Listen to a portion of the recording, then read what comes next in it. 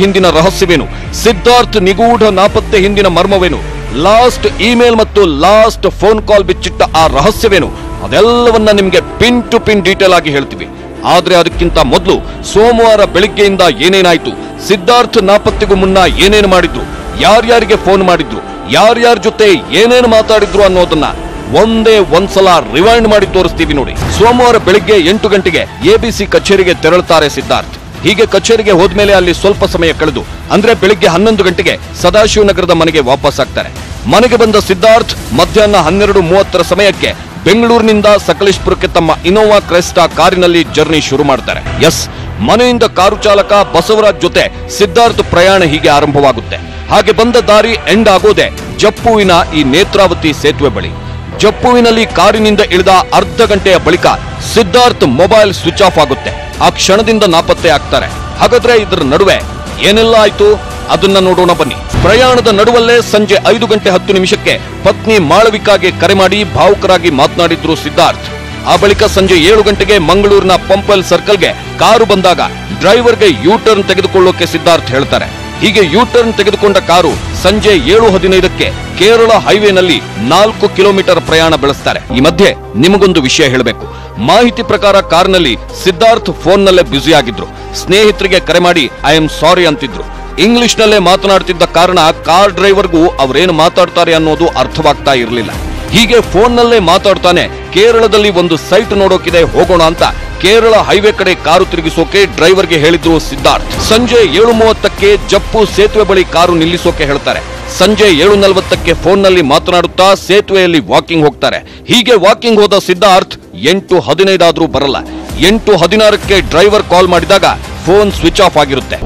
ಜಪ್ಪುವಿನ ಬಳಿ car ನಿಲ್ಲಿಸಿದ್ದ Siddharth walking ಹೋಗ್ತೀನಿ ಅಂತೇಳಿ ಕಾರಲ್ಲೇ ಪರ್ಸಿಟ್ಟು ಕೇವಲ ಮೊಬೈಲ್ ಜೊತೆಗೆ ಇಳಿದು ಹೋಗ್ತಾರೆ. ಹೀಗೆ ಮಳೆಯಲ್ಲಿ ನೆನೆದುಕೊಂಡೇ ಸ್ವಲ್ಪ ದೂರಕ್ಕೆ ಹೋದಾಗ ಕಾರು ಡ್ರೈವರ್ ಅವರನ್ನ ಹಿಂಬಾಲಿಸಿಕೊಂಡು ಹೋಗ್ತಾರೆ. ಆಗ ಕಾರನ್ನು ನಿಲ್ಲಿಸಿದ ಸಿದ್ಧಾರ್ಥ್ ಹಿಂಬಾಲಿಸದಂತೆ ಹೇಳಿ ವಾಕಿಂಗ್ ಹೋಗಿ ಬರೋದಾಗಿ ಹೇಳ್ತಾರೆ.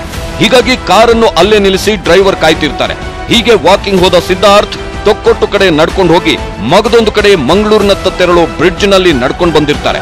ಆದ್ರೆ ಅಷ್ಟೊತ್ತಿಗಾಗ್ಲೇ ಅರ್ಧ ಗಂಟೆ ಆಗಿರುತ್ತೆ. ಕಾಲ್ ಮಾಡಿದಾಗ ಮೊಬೈಲ್ ಸ್ವಿಚ್ ಆಫ್ ಆಗಿರುತ್ತೆ.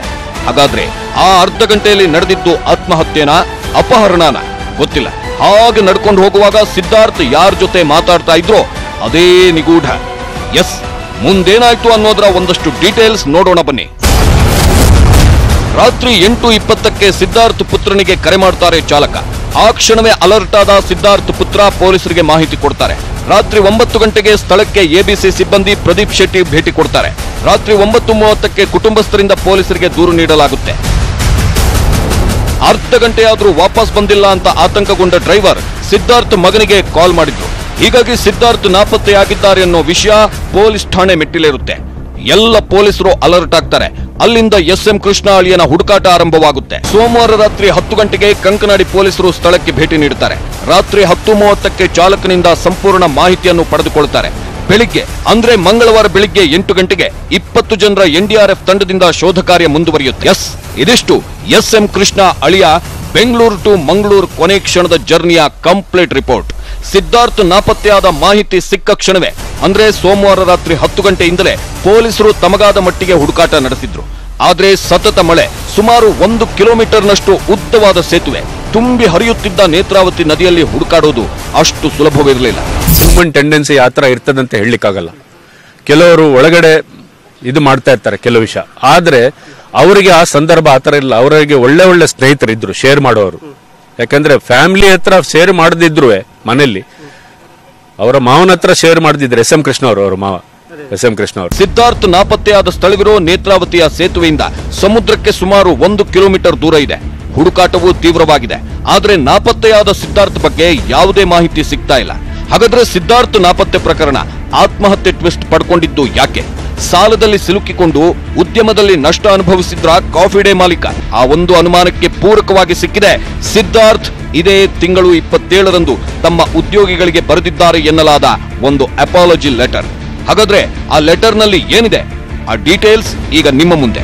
ವಿಜಿ ಸಿದ್ಧಾರ್ಥ್, ನನ್ನ ಕಾಫಿ ಡೇ ಸಂಸ್ಥೆಯ ನಿರ್ದೇಶಕರಿಗೆ 37 ವರ್ಷಗಳ ಅತ್ಯಂತ ಬದ್ಧತೆ ಮತ್ತು ಕಠಿಣ ಶ್ರಮದಿಂದ ನನ್ನ ಕಂಪನಿ ಮತ್ತು ಸಹ ಕಂಪನಿಗಳಿಂದ 30,000 ಉದ್ಯೋಗಗಳನ್ನ ಸೃಷ್ಟಿ ಮಾಡಿದ್ದೇನೆ. ಜೊತೆಗೆ ನಾನು ಆರಂಭದಿಂದಲೂ ಪಾಲುದಾರನಾಗಿರುವ ತಂತ್ರಜ್ಞಾನ ಕಂಪನಿಯಲ್ಲಿ ಇನ್ನು 20,000 ಉದ್ಯೋಗ ಸೃಷ್ಟಿಸಿದ್ದೇನೆ.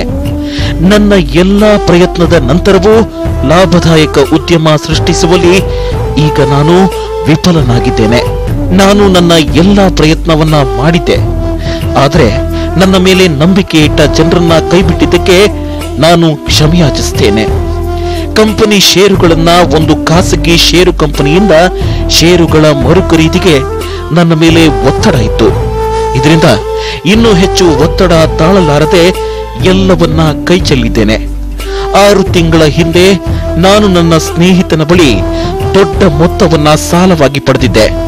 ಇತರ ಸಾಲಗಾರರಿಂದಲೂ ನನ್ನ ಮೇಲೆ ಹೆಚ್ಚು ಒತ್ತಡ ಇದ್ದಿದ್ರಿಂದ ಈ ಸ್ಥಿತಿಗೆ ಬಂದು ತಲುಪಿದ್ದೇನೆ. ಹಿಂದಿನ ಆದಾಯ ತೆರಿಗೆ ಇಲಾಖೆ ಮುಖ್ಯಸ್ಥರಿಂದ 2 ಬಾರಿ ತುಂಬಾ ಕಿರುಕುಳ ಆಗಿತ್ತು. ಆದಾಯ ತೆರಿಗೆ ಸಲ್ಲಿಸಿದ್ರು 2 ಬಾರಿ ನಮ್ಮ ಕಂಪನಿ ಷೇರುಗಳನ್ನ ಜಪ್ತಿ ಮಾಡಿ ಮೈಂಟ್ರಿ ಕಂಪನಿ ವ್ಯವಹಾರವನ್ನ ಹಾಳು ಮಾಡಿದ್ರು.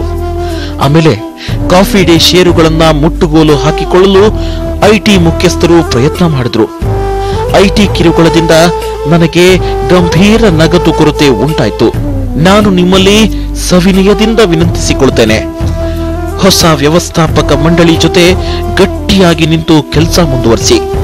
ಈಗಿನ ಎಲ್ಲಾ ತಪ್ಪುಗಳಿಗೆ ನಾನೊಬ್ಬನೇ ಹೊಣೆಗಾರ. ಪ್ರತಿಯೊಂದು ಹಣಕಾಸು ವ್ಯವಹಾರಕ್ಕೂ ನನ್ನದೇ ಜವಾಬ್ದಾರಿ. ನನ್ನ ತಂಡ ಲೆಕ್ಕ ಪರಿಶೋಧಕರು ಹಾಗೂ ಹಿರಿಯ ವ್ಯವಸ್ಥಾಪಕರಿಗೂ ಈ ನಷ್ಟದ ಬಗ್ಗೆ ಮಾಹಿತಿ ನೀಡಿಲ್ಲ. ಈ ವಿಷಯವನ್ನ ನಿಮ್ಮೆಲ್ಲರಿಂದ ಮತ್ತು ನನ್ನ ಕುಟುಂಬದಿಂದ ಮುಚ್ಚಿಟ್ಟಿದ್ದಕ್ಕೆ ಕಾನೂನು ಪ್ರಕಾರ ನಾನೊಬ್ಬನೇ ಜವಾಬ್ದಾರಿ.